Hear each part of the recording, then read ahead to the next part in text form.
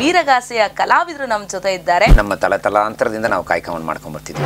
ಬಲ್ ಬಲರೆ ರುದ್ರ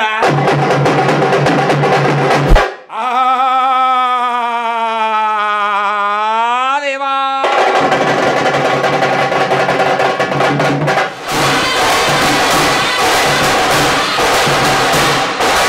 ವೀರಗಾಸೆ ಕುಣಿತನ ನೋಡದೆ ಕಣ್ಣಿಗೆ ಆನಂದ.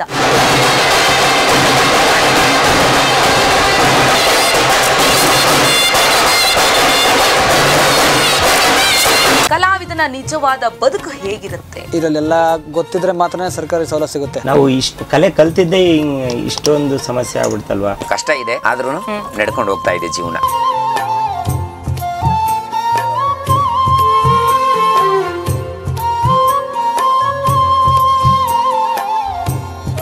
ನಮಸ್ಕಾರ ವೀಕ್ಷಕರೇ, ಅಮೋಘ್ ಟಿವಿಯ ಸಮಸ್ತ ವೀಕ್ಷಕರಿಗೂ ನಾನೊಬ್ಬ ಕಲಾವಿದ ವಿಶೇಷ ಕಾರ್ಯಕ್ರಮಕ್ಕೆ ಆತ್ಮೀಯ ಸ್ವಾಗತ ವೀಕ್ಷಕರೇ.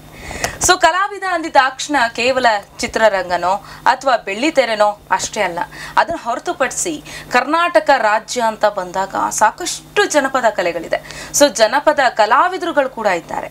ಸೊ ಜನಪದ ಕಲೆ ಮತ್ತು ಕಲಾವಿದನ ಕುರಿತಾಗಿ ಬೆಳಕನ್ನ ಚೆಲ್ಲುವಂತಹ ವಿಶೇಷ ಕಾರ್ಯಕ್ರಮವೇ ನಾನೊಬ್ಬ ಕಲಾವಿದ.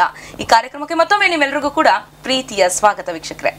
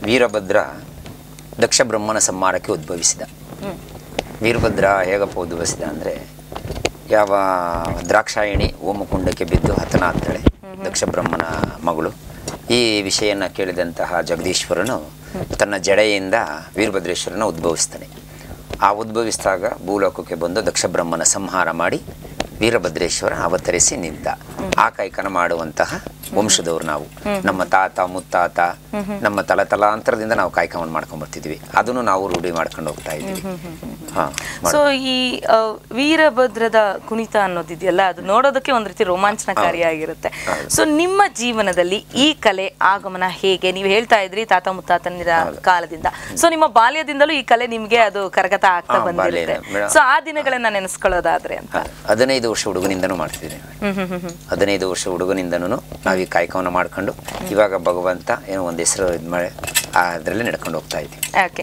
ಸೊ ಬಾಲ್ಯದಲ್ಲಿ ಯೂಶಲಿ ಒಬ್ರು ಕಲಾವಿದರಾಗಿದ್ದ ಮಾತ್ರಕ್ಕೆ ಅದನ್ನ ಕಂಟಿನ್ಯೂ ಮಾಡಬೇಕು ಅಂತಾನೂ ಇಲ್ಲ, ಅಥವಾ ಕೆಲವು ಪೇರೆಂಟ್ಸ್ಗೆ ಏನಿರುತ್ತೆ, ಇಲ್ಲ ನನ್ನ ಮಕ್ಕಳು ಬೇರೆ ಏನಾದರೂ ವೃತ್ತಿಯನ್ನು ಆಯ್ಕೆ ಮಾಡ್ಕೊಳ್ಳಿ ಅನ್ನೋದು ಕೂಡ ಇರುತ್ತೆ.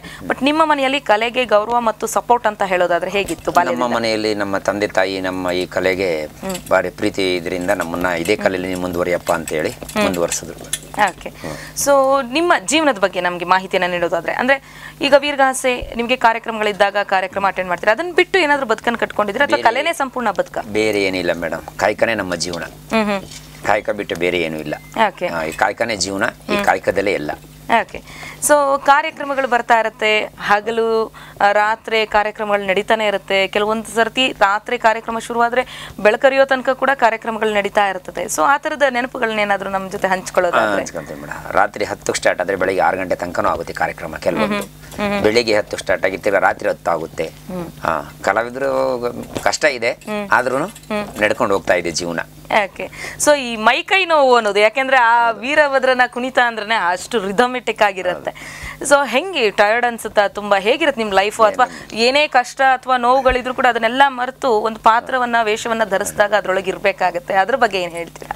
ಅದ್ರ ಬಗ್ಗೆ ಕಾಯಕ ಮಾಡ್ತೀವಿ, ಭಗವಂತನ ಸ್ಮರಣೆ ಮಾಡ್ಕೊಂಡು ನಾವು ಕಾಯಕ ಮಾಡ್ಕೊಂಡು ಹೋಗ್ತಿದೀವಿ. ಯಾವುದೇ ರೀತಿ ತೊಂದರೆ ಏನಿಲ್ಲ, ಆರೋಗ್ಯವನ್ನು ಕೊಡ್ತಿದ್ದೇನೆ, ಸಾಗಿಸ್ಕೊಂಡು ಹೋಗ್ತಾ ಇದ್ದೀವಿ. ಯಾಕೆ?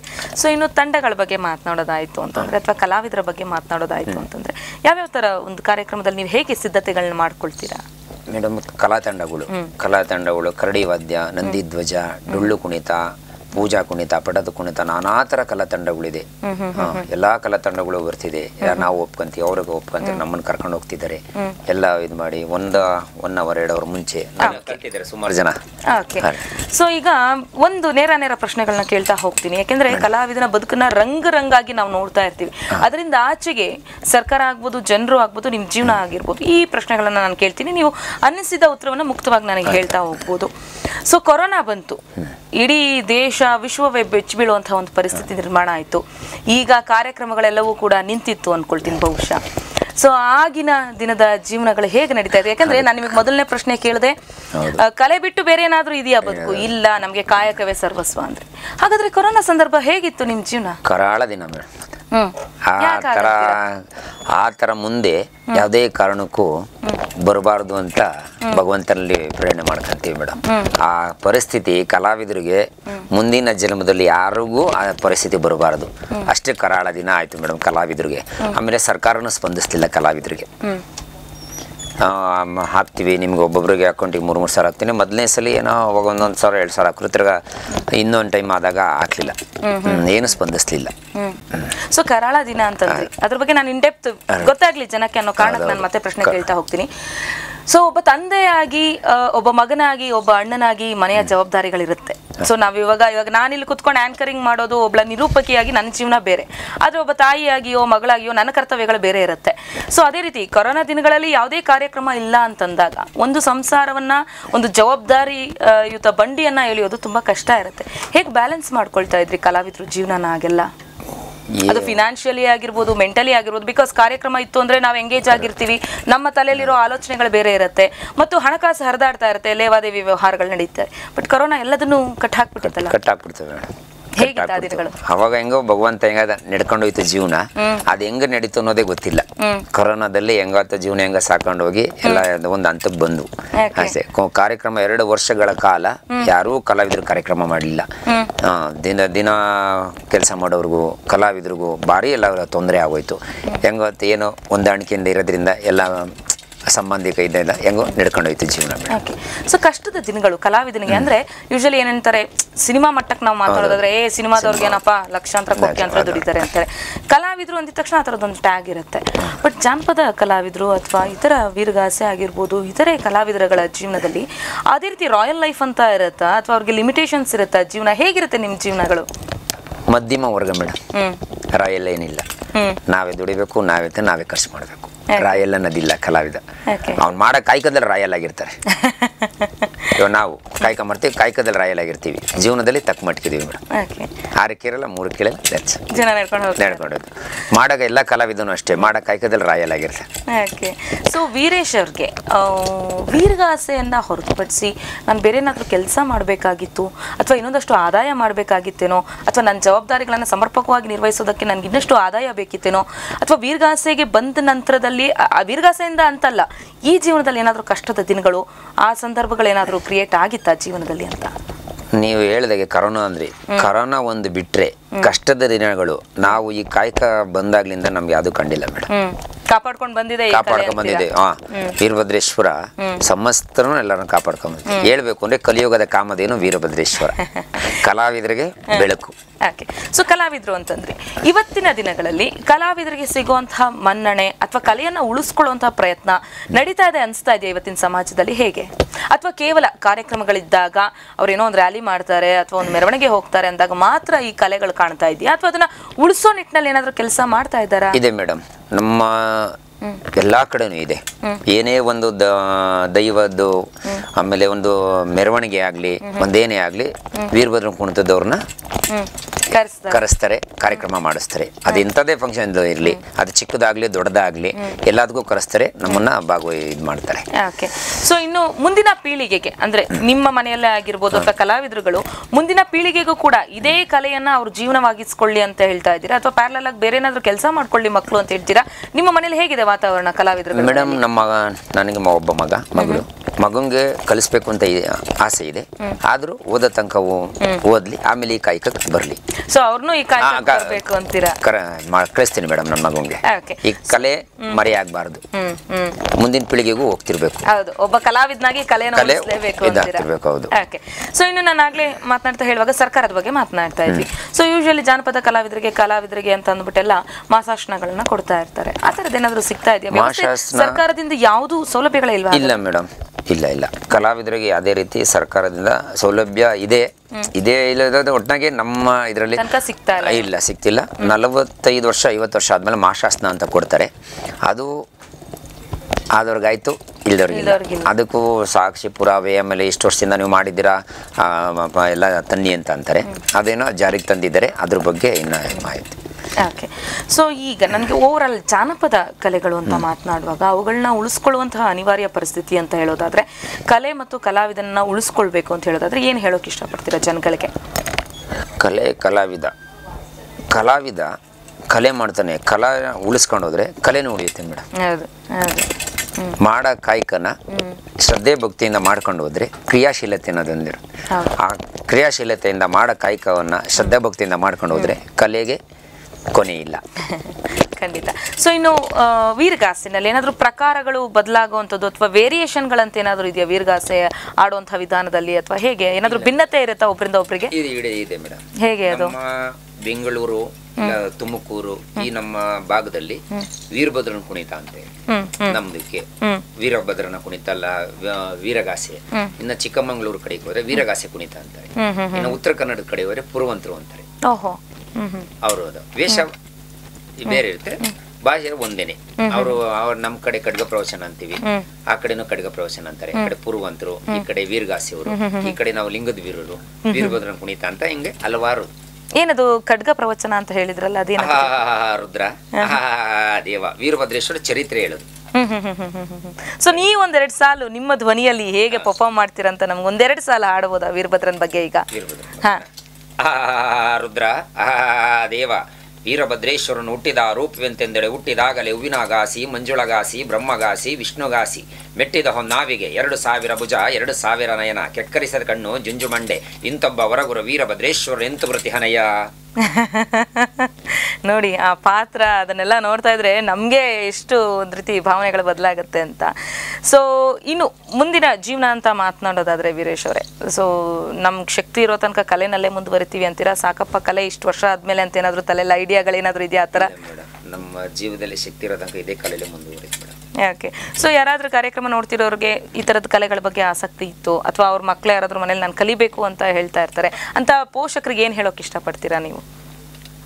ವಿದ್ಯೆ, ಇದು ವಿದ್ಯೆ, ಅದು ವಿದ್ಯೆ. ಆ ವಿದ್ಯೆ ಫಸ್ಟು, ವಿದ್ಯೆ ಕಲಿ, ಆಮೇಲೆ ಕಾಯಕಕ್ಕೆ ಕರ್ಕೊಂಡು ಹೋಗ್ತೀವಿ. ಓಕೆ. ಸೊ ಈಗ ವೀರಭದ್ರನ ಬಗ್ಗೆ ಹೇಳಿದ್ರಿ ಆಗ್ಲೇ ನಮ್ಗೆ. ಇನ್ನು ಜನಗಳಿಗೆ ಏನಾದ್ರು ಮೆಸೇಜ್ ಹೇಳಬೇಕು ಅಂತಂದ್ರೆ, ಇವಾಗ ಇತ್ತೀಚಿನ ದಿನಗಳಲ್ಲಿ ನೋಡ್ತೀವಿ ತುಂಬಾ ಅಸೂಹೆ ಪಟ್ಕೊಳ್ತಾ ಇರ್ತಾರೆ ಒಬ್ರನ್ನೊಬ್ರು ನೋಡಿ. ಒಬ್ರು ಬೆಳೀತಾ ಇದಾರೆ ಅಂದ್ರೆ ಕಾಲೆಳೆಯೋರು ಜಾಸ್ತಿ ಇರ್ತಾರೆ. ಸೊ ಸಮಾಜದಲ್ಲಿ ಸಪೋರ್ಟ್ ಮಾಡೋದಕ್ಕಿಂತ ಹೆಚ್ಚಾಗಿ ಒಬ್ರನ್ನ ನೋಡಿ ಹೊಟ್ಟೆ ಕಿಚ್ಚು ಪಟ್ಕೊಳ್ಳೋರು ಜಾಸ್ತಿ ಇರ್ತಾರೆ. ಸೊ ಅಥವಾ ಬೇರೆಯವ್ರನ್ನ ವಿನಾಕಾರಣ ಅವ್ರನ್ನ ನೋಡಿ ಹೊಟ್ಟೆ ಕಿಚ್ಚು ಪಟ್ಕೊಳ್ತಾರೆ, ಕೋಪಗಳನ್ನ ಮಾಡ್ಕೊಳ್ತಾರೆ. ಅಂತವ್ರಿಗೆ ಏನಾದ್ರು ಹೇಳೋಕೆ ಇಷ್ಟಪಡ್ತೀರಾ ಅಂತ? ಹೇಳಕ್ ಇಷ್ಟಪಡ್ತೀನಿ. ನಮ್ಮ ವಂಶಸ್ಥರು ಅಲ್ದಲೇನೆ ಬೇರೆ ಅವರು ಕಾಯಕ ಮಾಡ್ತಿದ್ದಾರೆ ಮೇಡಮ್. ಯಾವತ್ತೂ ನಾವು ಅವ್ರನ್ನ ಬೇರೆ ದೃಷ್ಟಿಯಿಂದ ನೋಡಿಲ್ಲ, ನಮ್ಮ ಅಣ್ಣ ತಮ್ಮದಿರಿ ಅಂತ ನೋಡ್ಕೊಂಡ್ ಬರ್ತಿದೀವಿ. ಅದಕ್ಕೆಲ್ಲ ಹೇಳ್ಬೇಕು ಅಂತಂದ್ರೆ ಒಂದು ಉದಾಹರಣೆ, ಉರಿಯುವವರು ಉರಿಯಲಿ, ಕುದಿಯುವವರು ಕುದಿಯಲಿ, ಮೆರೆಯುವವರು ಮೆರೆಯಲಿ. ಕುದಿಯುವವರು ಹಾವಿಯಾಗಿ ಹೋಗುತ್ತಾರೆ, ಮೆರೆಯುವವರು ಮರೆಯಾಗಿ ಹೋಗುತ್ತಾರೆ, ಉರಿಯುವವರು ಬೂದಿಯಾಗಿ ಹೋಗುತ್ತಾರೆ. ಸೊ ಹಂಗಾದ್ರೆ ಯಾರನ್ನ ನೋಡಿ ಯಾರು ಇಲ್ಲ, ಅಗತ್ಯ ಇಲ್ಲ. ಭಗವಂತ ಕೆಡಿಸ್ಬೇಕು, ನಾವು ಕೆಡಬೇಕು. ಯಾಕೆ ಬಹಳ ಸಂತೋಷ ಆಯ್ತು ನಿಮ್ ಜೊತೆ ಮಾತನಾಡಿ ವೀರೇಶ್ ಅವರ ಇಷ್ಟೊತ್ತಿನ ತನಕ. ಅಂಡ್ ನಿಮ್ಮ ಬಾಳು ಮತ್ತು ಕಲಾವಿದರ ಬಾಳು ಯಾವತ್ತೂ ಹಸನಾಗಿರ್ಲಿ. ಸೊ ಕರೋನಾ ಅನ್ನೋಂಥ ಕರಿಚಾಯ ಆಗಲಿ ಅಥವಾ ಯಾವುದೇ ಒಬ್ಬ ಕಲಾವಿದ ಆಗಲಿ ಆತ ಸಂತೃಪ್ತಿಯಾಗಿ ಜೀವನ ನಡೆಸುವಂಥ ವಾತಾವರಣ ನಮ್ಮ ಸಮಾಜದಲ್ಲಿ ಕ್ರಿಯೇಟ್ ಆಗಲಿ ಅಂತ ನಾನು ಕೂಡ ಮತ್ತು ನಮ್ಮ ಚಾನಲ್ ವತಿಯಿಂದ ಆಶಿಸ್ತೀವಿ. ಧನ್ಯವಾದಗಳು ಬಂದಿದ್ದಕ್ಕಾಗಿ. ಗುರುದೇವೋ ಮಹಾದೇವ, ಗುರುದೇವ ಸದಾಶಿವ, ಗುರು ಸಾಕ್ಷಾತ್ ಪರಬ್ರಹ್ಮ, ತಸ್ಮೈ ಶ್ರೀ ಗುರುವೇ ನಮಃ. ನನ್ನ ಆರಾಧ್ಯ ದೈವನಾದಂತಹ ವೀರಭದ್ರೇಶ್ವರ ನಡೆದ ಅವರುಗಳಿಗೆ ಒಂದು ಸುತ್ತ. ಮತ್ತಿಬ್ಬರು ಅತಿಥಿಗಳು ನಮ್ಮ ಜೊತೆ ಇವತ್ತು ಕಾರ್ಯಕ್ರಮದಲ್ಲಿ ಜಾಯಿನ್ ಆಗ್ತಾರೆ ಅಂತ. ಸೊ ಈಗ ನಮ್ಮ ಜೊತೆ ಅತಿಥಿಗಳಿದ್ದಾರೆ, ಅವರನ್ನ ಬರ್ಮಾಡ್ಕೊಳ್ಳೋಣ. ಸೊ ಇಷ್ಟೊತ್ತು ನಾವು ವೀರೇಶ್ ಅವರನ್ನ ಮಾತನಾಡಿಸಿದ್ವಿ, ವೀರಗಾಸೆ ಬಗ್ಗೆ ಅವ್ರ ಹತ್ರ ತಿಳ್ಕೊಂಡ್ವಿ. ಹಾಗೆ ಮತ್ತಿಬ್ರು ಕಲಾವಿದರಿದ್ದಾರೆ, ಅವರನ್ನ ಮಾತನಾಡಿಸೋಣ. ಅವರ ಜೀವನದಲ್ಲಿ ವೀರಗಾಸೆ ಆಗಮನ ಹೇಗಾಯ್ತು, ವೀರಗಾಸೆ ಮತ್ತು ಅವರ ಜೀವನ ಹೇಗೆ ಈ ಒಂದು ಬಾಂಧವ್ಯ ನಡೀತಾ ಇದೆ, ಜೊತೆಗೆ ಕಲೆ ಬಗ್ಗೆ ಅವ್ರಿಗಿರುವಂತಹ ಅಭಿಪ್ರಾಯ, ಕಲಾವಿದರನ್ನ ಹೇಗೆ ನಡೆಸ್ಕೊಳ್ತಾ ಇದೆ ಸರ್ಕಾರ ಆಗಿರ್ಬೋದು ಅಥವಾ ಜನಗಳಾಗಿರ್ಬೋದು. ಸೊ ಕಲಾವಿದನಿಗೆ ಮತ್ತು ಕಲೆಗೂ ಯಾವ ಬೆಲೆ ಸಿಗ್ತಾ ಇದೆ ಇವತ್ತಿನ ದಿನ, ಇದೆಲ್ಲದನ್ನು ನಾನು ಅವರ ಹತ್ರ ಪ್ರಶ್ನೆ ಮಾಡ್ತೀನಿ. ಮೊದಲನೇದಾಗಿ ನಮ್ಮ ಜೊತೆ ಮಹೇಶ್ ಅವರಿದ್ದಾರೆ, ಅವರನ್ನ ಕಾರ್ಯಕ್ರಮಕ್ಕೆ ಬರ್ಮಾಡ್ಕೊಳ್ಳೋಣ. ಸರ್ ನಮಸ್ತೆ, ಕಾರ್ಯಕ್ರಮಕ್ಕೆ ಸ್ವಾಗತ ತಮಗೆ. ನಮಸ್ತೆ ಮೇಡಮ್. ಹಾಗೆ ಮತ್ತೊಬ್ಬರು ಅತಿಥಿ ನಮ್ಮ ಜೊತೆ ಇದ್ದಾರೆ, ಭದ್ರಕಾಳಿ ಸ್ವರೂಪವಾಗಿ ಇವತ್ತು ನಮ್ಮ ಸ್ಟುಡಿಯೋದಲ್ಲಿ ಕುಳಿತುಕೊಂಡಿದ್ದಾರೆ, ಬಸವರಾಜು ಅವರು ನಮ್ಮ ಜೊತೆ ಇದ್ದಾರೆ. ಕಾರ್ಯಕ್ರಮಕ್ಕೆ ಸ್ವಾಗತ ತಮಗೆ. ಸೊ ಮಹೇಶ್ ಅವ್ರಿಗೆ ಮೊದಲನೇ ಪ್ರಶ್ನೆಯನ್ನ ಕೇಳೋಕೆ ಇಷ್ಟಪಡ್ತೀನಿ. ಮಹೇಶ್ ಅವರೇ, ವೀರಗಾಸೆ ಮತ್ತು ಮಹೇಶ್ ಅವರು ಬಲರೆ ಮಹೇಶ್ ಆಗಿದ್ದು ಅಂತಂದ್ರೆ ನಿಮ್ದು ಮತ್ತು ವೀರಗಾಸೆಯ ಒಂದು ನಂಟು ಹೇಗೆ ಆರಂಭ ಆಯಿತು, ವಂಶ ಪಾರಂಪರ್ಯವಾಗ ಹೇಗೆ? ಹೌದು ಮೇಡಮ್, ಖಂಡಿತ ವಂಶ ಪರಂಪರೆ. ನಮ್ಮ ತಂದೆ, ನಮ್ಮ ತಾತ ಅವರು, ಈಗ ನಾವು ಮಾಡ್ತಾ ಇದ್ದೀವಿ. ತುಂಬ ಒಳ್ಳೆ ಗೌರವವಾಗಿ ಈ ವೀರಗಾಸೆ ಅಲ್ಲ, ಇದು ವೀರಭದ್ರನ ಕುಣಿತ. ಈಗ ಮುಂದೆ ಈಗ ಫಾರ್ವರ್ಡ್ ಆಗಿಲ್ಲ, ವೀರಗಾಸೆ ಅನ್ನೋದು ಬರ್ತಾ ಇದೆ. ಇನ್ನೂ ಒಂದೇನಪ್ಪ, ಲಿಂಗದ ವೀರರು. ಇದಕ್ಕೆ ಫಸ್ಟ್ ಮೊದಲಿಗೆ ಲಿಂಗದ ವೀರರು, ಆಮೇಲೆ ವೀರಭದ್ರ ನೃತ್ಯ, ಈಗ ವೀರಗಾಸೆ ಅಂತ ಎಲ್ಲರಿಗೂ ಯಕ್ಷಗಾನ ಥರ ಇದೆಯಿಲ್ಲ, ಅದನ್ನು ನಮ್ದು ವೀರಗಾಸೆ ಅಂತ ಅದು ಬಂದ್ಬಿಟ್ಟಿದೆ, ರೂಢಿ ಆಗ್ಬಿಟ್ಟಿದೆ. ತುಂಬ ಖುಷಿ ಆಗ್ತಾ ಇದೆ. ಫಸ್ಟ್ ಟೈಮ್ ಚೆನ್ನಾಗಿ ನಮ್ಮ ವೀರಗಾಸೆ ಬಗ್ಗೆ ತುಂಬ ಈಗಂತೂ ತುಂಬ ಪ್ರಚಾರ ಆಗ್ತಾ ಇದೆ, ತುಂಬ ಬೆಲೆ ಎಲ್ಲ ಸಿಗ್ತಾ ಇದೆ ಮೇಡಮ್. ಓಕೆ, ಹೌದು, ನಮ್ಮ ಕಾರ್ಯಕ್ರಮದ ಉದ್ದೇಶ ಕೂಡ ಅದೇ ಆಗಿದೆ. ಯಾಕಂದ್ರೆ ಜಾನಪದ ಕಲೆ ಅಂತದ್ದು ತಲತಲಾಂತರದಿಂದ ಬಂದಿರುತ್ತೆ. ಅವತ್ತಿನ ದಿನದಿಂದ ಬಂದಿರುವಂತಹ ಕಲೆಗಳನ್ನ ಎಲ್ಲೋ ನಾವು ಮರ್ತು ಹೋಗ್ತಾ ಇದ್ದೀವಿ. ಅಂತಂದ್ರೆ ಮುಂದಿನ ಪೀಳಿಗೆಗೆ ಅದರ ಅರಿವು ಮೂಡಿಸಬೇಕು, ಕೇವಲ ಅದನ್ನ ದೃಶ್ಯವಾಗಿ ನೋಡೋದಲ್ಲ. ವೀರಗಾಸೆ ಅಂದ್ರೆ ಏನು, ಅದರ ಹಿನ್ನೆಲೆ ಏನು ಅಂತ ತಿಳಿಸುವಂತ ಉದ್ದೇಶ ನಮ್ದಾಗಿರೋದ್ರಿಂದ. ಸೊ ಈ ಕಲೆ ಬಗ್ಗೆ ನೀವು ಏನು ಹೇಳ್ತೀರಾ? ವೀರಗಾಸೆ ಅಂದ್ರೆ ಏನು, ಅಥವಾ ವೀರಗಾಸೆ ಹಿನ್ನೆಲೆ ಯಾವಾಗಿಂದ ನಾವು ಇದನ್ನ ಆರಂಭಿಸಿದೀವಿ ಅಂತೆಲ್ಲ ಮಾಹಿತಿ ನೀಡೋದಾದ್ರೆ. ಖಂಡಿತ ಮೇಡಮ್. ವೀರಗಾಸೆ ಅಥವಾ ವೀರಭದ್ರನ ಕುಣಿತ ಒಂದು ದಕ್ಷಯಾಗ ಏನು ಬರುತ್ತೆ, ಹರಿಕತೆ ಪುರಾಣದಲ್ಲಿ ದಕ್ಷಯಾಗದಲ್ಲಿ ದ್ರಾಕ್ಷಾಯಣಿ ಸಂಹಾರ ಆಗ್ತದೆ. ಅಂದರೆ ದ್ರಾಕ್ಷಾಯಣಿ ಯಜ್ಞಗೊಂಡದಲ್ಲಿ ಬಿದ್ದಾಗ ಆವಾಗ ಇದು ರುದ್ರ ತುಂಬ ಕೋಪಿಷ್ಠನಾಗಿ ನಂದೀಶ ಬಂದು ವಾರ್ತೆಯನ್ನು ಹೇಳ್ತಾನೆ. ದಕ್ಷಯಾಗದಲ್ಲಿ ಅಮ್ಮ ಗೌರಿದೇವಿ ಅಗ್ನಿಗೊಂಡದಲ್ಲಿ ಬಿದ್ದು ಹತಳಾದಳಂದಾಗ ಆವಾಗ ರುದ್ರ ನಾಟ್ಯ ಮಾಡಿ, ಘೋರವಾಗಿ ನಾಟ್ಯ ಮಾಡಿ ಈಶ್ವರ ಆವಾಗ ನಡುವಣ ಬೆವರನ್ನು ತೆಗೆದು ನೆಲೆ ಕೊಡ್ತಾನೆ. ಆವಾಗ ಹುಟ್ಟಿದ್ದು ವೀರಭದ್ರ. ಅದು ಪುರಾಣ ಕಥೆ. ಆ ವೀರಭದ್ರ ಇವತ್ತು ಪ್ರತಿಯೊಂದು ಗ್ರಾಮದಲ್ಲೂ ಒಂದು ಒಳ್ಳೆಯದಕ್ಕೆ ಪ್ರತಿಯೊಂದಕ್ಕೂ ಆ ವೀರಭದ್ರ ಅಂತಂದರೆ ತುಂಬ ಭಯ ಭಕ್ತಿಯಿಂದ ನಮ್ಮನ್ನು ಫಸ್ಟ್ ಮೊದಲೇ ಒಳಗೆ ಕರೆದು ಪಾತ್ಪೂಜೆ ಮಾಡಿ ಊಟ ಎಲ್ಲ ಮುಗಿಸಿದ ಪಾತ್ಪೂಜೆ ಎಲ್ಲ ಮಾಡಿದಾದ್ಮೇಲೆ ನಮ್ಮನ್ನು ಹೊರಗಡೆಗೆ ಪ್ರೋಗ್ರಾಮ್ ಮಾಡೋಕ್ಕೆ ಕಳಿಸ್ತಾರೆ. ಅಷ್ಟು ತುಂಬ. ಮತ್ತು ಮನೆಗಳಿಗೆ ಒಂದು ಗೃಹ ಪ್ರವೇಶ ಆಗಿರ್ಬೋದು, ನಾಮಕರಣ ಆಗಿರ್ಬೋದು, ಏನಾದರೂ ಮದುವೆ ಜಂಪ ಅಂತ ಮಾಡ್ತಾರೆ. ಆ ಕಡೆ ಮಾಯಸಂದ್ರ ಆ ಕಡೆ ಜಂಪ ಅಂತ ಮಾಡ್ತಾರೆ. ಅದಕ್ಕೆ ಫಸ್ಟ್ ವೀರಭದ್ರನಿಗೆ ಸುಮಾರು 3,000 ಕಾಯಿ ತಂದು, ಅವ್ರು ಬಡವರಾಗ್ಲಿ ಶ್ರೀಮಂತರಾಗ್ಲಿ ಒಂದು ಭಾಳ ಅದ್ದೂರಿಯಾಗಿ ಮಾಡಿ ಆ ಅಪ್ಪನಿಗೆ ತುಂಬ ಖುಷಿ ಕೊಡಿಸಿ ಆಮೇಲೆ ಮುಂದಿನ ಕೆಲಸ ಮಾಡ್ತಾರೆ. Okay okay. So Bhadrakali ಸ್ವರೂಪದಲ್ಲಿರುವಂತಹ Basavaraj ಅವರನ್ನ ಮಾತನಾಡ್ಸೋಣ. ಸೊ ನನಗೆ ನಿಮ್ಮ ಹೆಸರನ್ನು ಹೇಳಕ್ಕೆ ಆಗ್ತಿಲ್ಲ, ಭದ್ರಕಾಳಿ ಅಂತಾನೆ ಕರಿಬೇಕು ಅನ್ನಿಸ್ತಾ ಇದೆ. ಸೊ ಅಷ್ಟು ತಾಯಿ ಸ್ವರೂಪವಾಗಿ ಕಾಣ್ತಾ ಇದ್ದೀರಾ. ಮೊದಲನೇದಾಗ ಅದು ನನಗೆ ಪರ್ಸನಲಿ ತುಂಬಾ ಖುಷಿ ಕೊಡ್ತು. ಸೊ ವೀರಗಾಸೆ ಮತ್ತು ಈ ತರದ ಒಂದು ಜೀವನ ಶೈಲಿ ಶುರುವಾಗಿದ್ದು ಯಾವಾಗಿಂದ? ನಿಮ್ಮ ಮನೆಯಲ್ಲೂ ಕೂಡ ತಲತಲಾಂತರದಿಂದ ಬಂದಿರುವಂತಹ ಕಲೆನ ಹೇಗೆ? ಖಂಡಿತವಾಗಿ ಇದು ಕೂಡ ನಮ್ಮ ತಾತ ಮುತ್ತಾತನ ಕಾಲದಿಂದ ವಂಶ ಪಾರಂಪರ್ಯವಾಗಿ ಬಂದಿರುವಂಥದ್ದು. ಇದನ್ನ ನಮ್ಮ ತಂದೆಯವರು ಮಾಡ್ತಾ ಇದ್ರು, ನಮ್ಮ ತಾತವರು ಮಾಡ್ತಾ ಇದ್ರು. ಇದನ್ನ ನಾವು ಮಾಡೋದಿಲ್ವೇನೋ ಅಂತ ಅಂದ್ಕೊಂಡಿದ್ವಿ. ನಾವು SLC ಮುಗಿತಿದ್ದಂಗೆ ಅವಳು ಬೆಂಗಳೂರಿಗೆ ಹೋಗ್ಬಿಟ್ಟಿದ್ವಿ. ಇದ್ರ ಬಗ್ಗೆ ಅಷ್ಟೊಂದು ಆಸಕ್ತಿ ಇರಲಿಲ್ಲ. ಅದಾದ ನಂತರ 2 ವರ್ಷ ಬೆಂಗಳೂರಲ್ಲಿ ಅಲ್ಲಿ ಒಂದು ಕಷ್ಟಗಳೆಲ್ಲ ನೋಡಿ ಮತ್ತೆ ತಂದೆಯವರ ಮಾರ್ಗದರ್ಶನದಲ್ಲಿ ಈ ಒಂದು ವೀರಗಾಸೆನ ಸ್ಟಾರ್ಟ್ ಮಾಡಿದ್ವಿ. ಸುಮಾರು 23 ವರ್ಷಗಳ ಕಾಲ ವೀರಗಾಸೆನ ಮಾಡಿದ್ವಿ. ತದನಂತರ ಇವಾಗ ಒಂದು 2 ತಿಂಗಳ ಹಿಂದೆ ಸ್ಟಾರ್ಟ್ ಮಾಡಿದ್ವಿ ಭದ್ರಕಾಳಿ. ವೀರಭದ್ರನ ಮಡದಿ ಭದ್ರಕಾಳಿ ಸ್ವರೂಪನ ಅದನ್ನು ಕೂಡ ಇವಾಗ ಮಾಡ್ತಾ ಇದ್ದೀವಿ. ಓಕೆ. ಈಗ ವೀರಗಾಸೆಯಲ್ಲಿ ಅಂದ್ರೆ ಯಾವುದೇ ಒಂದು ಕಲೆ ಆದ್ರೂ ದಿನ ಕಳೆದಂತೆ ಅದರಲ್ಲಿ ಬದಲಾವಣೆಗಳು ಬರ್ತಾ ಇರುತ್ತೆ. ಸೊ ನೀವೀಗ ಹೇಳಿದ್ರಿ ಭದ್ರಕಾಳಿ ಈಗ 2 ತಿಂಗಳಿಂದ ಮಾಡ್ತಾ ಇದೀವಿ ಅಂತ. ಸೊ ಈ ವೀರಗಾಸೆ ಅನ್ನೋಂಥ ಕಲೆಯಲ್ಲಿ ಏನಾದ್ರು ಬದಲಾವಣೆಗಳು ಅಥವಾ ಪ್ರಕಾರಗಳು ಏನಾದ್ರು ಬದಲಾವಣೆ ಅಥವಾ ಡೆವಲಪ್ಮೆಂಟ್ಸ್ ಗಳಂತ ಏನಾದ್ರು ಮಾಡ್ಕೊಂತಾ ಇರೋದು ಆ ತರ ಏನಾದ್ರು ಇದೆಯಾ ಕಲೆಗಳಲ್ಲಿ ಅಂತ? ಯಾವ ತರ? ವೀರಗಾಸೆಯಲ್ಲಿ ಇವಾಗ ನಮಗೆ ಹಿಂದೆ ಇದ್ದಿದ್ದೆಲ್ಲ ಏನು ಬರೀ ಪೇಟ ದೊರ್ಸ್ಕೋತಾ ಇದ್ರು, ಲಿಂಗಸರ ಅಂತ ಆ ತರ ಮಾಡ್ಕೋತಾ ಇದ್ರು. ಇವಾಗ ಇತ್ತೀಚಿನ ದಿನಗಳಲ್ಲಿ ಬದಲಾವಣೆ ಆಗಿದೆ. ಅದೇ ಕಿರೀಟ ಅವೆಲ್ಲ ಆಭರಣಗಳೆಲ್ಲ ರೆಡಿ ಮಾಡ್ಕೊಂಡು ಡ್ರೆಸ್ ಸೆನ್ಸ್ ಎಲ್ಲ ತುಂಬಾನೇ ಚೇಂಜಸ್ ಆಗಿದೆ. ಮತ್ತೆ ಒಳ್ಳೆ ಪ್ರೋತ್ಸಾಹ ಇದೆ. ಹಳ್ಳಿಗಳಲ್ಲಿ ಭಯ ಭಕ್ತಿಯಿಂದ ಹಿಂದೆ ಏನು ನಮ್ಮ ತಾತ ಮುತ್ತಾತನ ಕಾಲದಲ್ಲಿ ಏನ್ ಬೆಲೆ ಕೊಡ್ತಾ ಇದ್ರು ಇವತ್ತಿಗೂ ಕೂಡ ಅದೇನೇ ಬೆಲೆ ಕೊಡ್ತಾ ಇದ್ದಾರೆ. ಅದನ್ನ ನಾವು ಉಳಿಸ್ಕೊಂಡು ಬೆಳೆಸ್ಕೊಂಡು ಬರ್ತಾ ಇದ್ದೇವೆ. ಓಕೆ. ಸೊ ಇನ್ನು ವೀರಗಾಸೆ ವೀರಭದ್ರನ ವೇಷಭೂಷಣ ಅಂತೆಲ್ಲ ನೀವು ಎಕ್ಸ್ಪ್ಲೈನ್ ಮಾಡ್ಬೋದಾ? ಏನೇನು ಆಭರಣಗಳನ್ನು ತೊಟ್ಟಿದ್ದೀರಾ ಅಂತ ಹೇಳ್ತೀರಾ ನಮ್ಗೆಲ್ಲ ಅಂತ? ಓಕೆ. ಇದು ಕಿರೀಟ, ಮುಂಗೈವಾಡ, ನಾಗಾಭರಣ, ನರಸಿಂಹ, ಜಂಗು, ಗೆಜ್ಜೆ, ಚಾಮ್ರ, ಇದಿಷ್ಟು ಮತ್ತೆ ಮೇಕಪ್ ವೀರಭದ್ರ. ಇದನ್ನ ಏನಂತ ಕರೀತಾರೆ? ಚಮರಿ ಮೃಗ ಅಂತ ಹೇಳ್ಬಿಟ್ಟು ನೇಪಾಳದಿಂದ ಬರುತ್ತೆ, ಮೈಸೂರಿಗೆ ಬರುತ್ತೆ. ಮೈಸೂರಲ್ಲಿ ನಾವು ತಗೊಂತೀವಿ. ಓಕೆ. ಸೊ ನೇಪಾಳದಿಂದನೇ ತರಿಸ್ಕೊಡ್ತಾರೆ. ವಿಶೇಷತೆ ಏನಿರುತ್ತೆ ಅಂದ್ರೆ ಇಂತಿಂತ ಆಭರಣಗಳನ್ನೇ ಹಾಕ್ಬೇಕು ಅಂದ್ರೆ ವೀರಭದ್ರ ಅದನ್ನ ಧರಿಸಿರ್ತಾನೆ ಅನ್ನೋ ಕಾರಣಕ್ಕೆ ಅಥವಾ ಆ ಸ್ವಾಮಿ ರೂಪದಲ್ಲಿ ಕಾಣಿಸ್ಬೇಕು ಅನ್ನೋ ಏನು? ನಾಗಾಭರಣ ಎಲ್ಲ ನಾಗಾಭರಣ ಕಟ್ಟಿರ್ತಾರೆ. ಇದು ಚಂದ್ರಹಾರ ಅಂತ ಹೇಳ್ಬಿಟ್ಟು ಇದು ವೀರಭದ್ರನ. ಇದು ಹಾಕಿದ್ಮೇಲೆ ನಮಗೂ ಒಂದ್ ಸ್ವಲ್ಪ ಇದಾಗುತ್ತೆ, ಏನು ತುಂಬಾ ಶಕ್ತಿ ಬರುತ್ತೆ. ಇದು ಹಾಕದ್ಮೇಲೆ ಎಲ್ರು ಕೂಡ ಗೌರವನು ಕೊಡೋದು. ನಿಜ ನಿಜ. ಹಾಗಾಗಿ ಇದಕ್ಕೆ ಮಾನ್ಯತೆ ಜಾಸ್ತಿ ಇದೆ.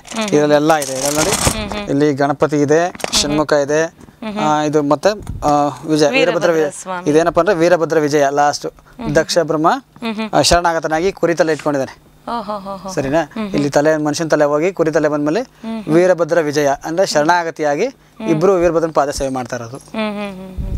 ನಾನು ಎಂಬ ಅಹಂಕಾರ ದಕ್ಷ ಬ್ರಹ್ಮಂದು ಹೋದ್ಮೇಲೆ ಕುರಿತಲೆ ಇಕ್ಕಿದ್ಮೇಲೆ ಮರಳಿ ಜೀವದಾನವನ್ನು ಪಡ್ಕೊಂಡು ವೀರಭದ್ರನ ಶರಣಾಗತಿಯಾಗಿ ಆ ವೀರಭದ್ರ ವಿಜಯ ಇಬ್ರು ದಕ್ಷ ಬ್ರಹ್ಮನು ಪ್ರಸ್ತುತ ದೇವಿ ಇಬ್ರು ಪಾದಪೂಜೆ ಮಾಡ್ತಾರಂಥದ್ದು. Okay okay. ಹಾಗೆ ವೀರಗಾಸೆ ವೀರಭದ್ರನ ಸ್ವರೂಪ ಆಭರಣಗಳು ಅದರ ಹಿನ್ನೆಲೆಯನ್ನ ತಿಳ್ಕೊಂಡ್ವಿ. ನಮ್ಮ ಸ್ಟುಡಿಯೋದಲ್ಲಿ ಭದ್ರಕಾಳಿ ಇದ್ದಾರೆ, ಅವ್ರ ಹತ್ರ ಕೇಳೋಣ ಅವರ ಸೃಷ್ಟಿಯಾಗಿದಂತಹದ್ದು ಯಾತ ಕಾರಣಕ್ಕಾಗಿ, ಜೊತೆಗೆ ಅವ್ರು ಧರಿಸಿರುವಂತಹ ಆಭರಣಗಳು ಏನನ್ನ ನಮ್ಗೆ ತಿಳಿಸುತ್ತೆ ಅಂತ. ಸೊ ಭದ್ರಕಾಳಿ ವೇಷಭೂಷಣ ಧರಿಸುವಾಗ ಯಾರೇ ಒಬ್ರು ಇವಾಗ ಒಂದು ವೇಷಭೂಷಣ ಧರಿಸಿದಾಗ್ಲೇನೆ ಆ ಒಂದು ವಿಷಯ ನಮ್ಗೆ ರೀಚ್ ಆಗುತ್ತೆ ಇಂಥ ವ್ಯಕ್ತಿ ಅಂತ. ಸೊ ಕಾಳಿ ಅಂದಿದಾಕ್ಷಣ ನಾವು ತ್ರಿಶೂಲ ನೋಡ್ತೀವಿ, ಅದು ಅವಾಗಿಂದ ನಿಮ್ ಕೈಲಿ ನೋಡ್ತಾ ಇದೀವಿ. ಸೊ ಭದ್ರಕಾಳಿ ಸ್ವರೂಪ ಹೇಗೆ ಸೃಷ್ಟಿಯಾಯಿತು ಮತ್ತು ಆಭರಣಗಳು? ಓಕೆ. ಭದ್ರಕಾಳಿ ಸ್ವರೂಪ ಸೃಷ್ಟಿಯಾಗಿದ್ದು ಇವಾಗ ಏನು ದಕ್ಷ ಬ್ರಹ್ಮನ ಸಂಹಾರ ಮಾಡ್ತಾನೆ ವೀರಭದ್ರ ದಕ್ಷ ಬ್ರಹ್ಮನ ಸಂಹಾರ ಮಾಡಿ ಕೈಲಾಸಕ್ಕೆ ಬರ್ತಾನೆ. ಆ ಕೈಲಾಸಕ್ಕೆ ಬಂದಂಥ ಸಮಯದಲ್ಲಿ ವೀರಭದ್ರ ಬಹಳ ಕೋಪಾರೂಢನಾಗಿರ್ತಾನೆ. ಆವಾಗ ವೀರಭದ್ರನ ಶಾಂತಿಗೊಳಿಸೋದಕ್ಕೆ ಭದ್ರಕಾಳಿನ ಸೃಷ್ಟಿ ಮಾಡಿ ವೀರಭದ್ರಂಗೂ ಮತ್ತೆ ಭದ್ರಕಾಳಿಗೂ ವಿವಾಹಂಗೈತಾರೆ. ವಿವಾಹಂಗೈದ ಅವ್ರಿಗೆ ಅಭಿಷೇಕ ಇದನ್ನೆಲ್ಲ ಮಾಡೋದು. ಓಕೆ. ಸೊ ಹಾಗಾದ್ರೆ ರುದ್ರನ ರೌದ್ರಾವತಾರವನ್ನ ತಣಿಸೋದಕ್ಕೋಸ್ಕರ ಭದ್ರಕಾಳಿಯ ಸೃಷ್ಟಿ ಆಗತ್ತೆ ಕೈಲಾಸದಲ್ಲಿ. ಮತ್ತು ಧರಿಸಿರುವಂತಹ ಆಭರಣ ಕಿರೀಟಗಳು ಇದ್ರ ಬಗ್ಗೆ ಹೇಳೋದಾದ್ರೆ ನೀವು ಧರಿಸಿರೋ ಆಭರಣ ಬಗ್ಗೆ? ಇದು ಕಿರೀಟ, ಇದು ಅಮ್ಮನವ್ರದ್ದು ಭದ್ರಕಾಳಮ್ಮನವ್ರದ್ದು.